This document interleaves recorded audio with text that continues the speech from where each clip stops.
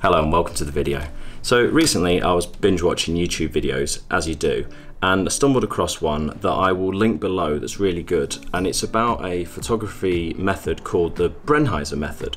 And what is that? It is basically a really cool looking type of photography where you look like you've got a wide lens but you've got a really shallow depth of field. It's also called the Bokeh Panorama or something like that. I'll flick a few images on now.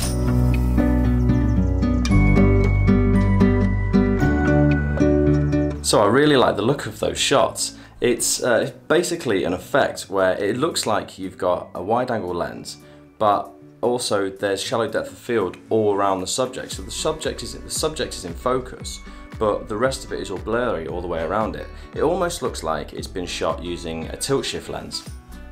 So how do you do this? First you need to get a decently long lens. So I'm using an 85mm, but you could use a 50mm for this, and you want the aperture to be as wide as possible. So I've got a 1.4 on this, but just as wide as you can to get that shallow depth of field. And then let's get outside and take some photos. Okay, so what we want to do is, with the long lens, we want to take as many pictures as we can so we can stitch them all together in Lightroom. So I'm thinking anywhere from 9 to sort of as many as you like really. You could go up to as many as 20. The more pictures you take, the more detail there'll be, the more megapixels the picture will be, so you can crop in on it. What you want to do is compose your first shot with the subject right in the middle, and then take the first shot. Then, if you're autofocus, then switch that over to manual, or if you're on a manual lens like me, don't touch anything, just leave it as it is and take the rest of the shots all the way around the image.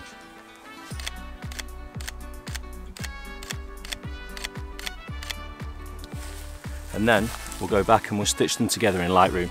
Now what I would say is it doesn't always work, so take as many different photos, different types as you can, so that you've got more to play with in post. Okay, now we're back. So first thing we're going to do is import these photos into Lightroom.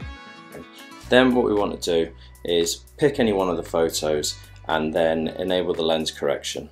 Enable the profile, choose a lens, and then we're going to copy that. Just copy everything, and then we're going to paste across all of the photos by clicking sync. Once that's done, we're then going to go across to photo, then to photo merge and click panorama. The computer isn't very happy about screen recording. Wait some time for it to create the panorama, and then we're going to choose between the spherical, the cylindrical and the perspective. See which one looks best. In this case I think it's this one. Click merge, let it create the panorama, then we can edit the photo. Okay, so it's made the shot. First thing we'll do is crop it in.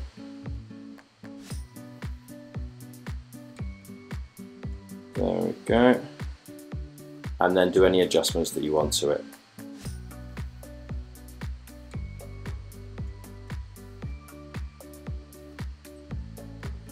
Okay, then when you're happy with the shot, just export it, and there you go, that's it. I really enjoy this photography method. I'm definitely going to be using it a lot more. You should definitely give it a try. It is really interesting. I like how there's blur all around the foreground, the background, the subject's in focus, but yet it's a really wide shot. It looks great, and you can try it in loads of different ways. So give it a go, let me know what you think, and thank you very much for watching.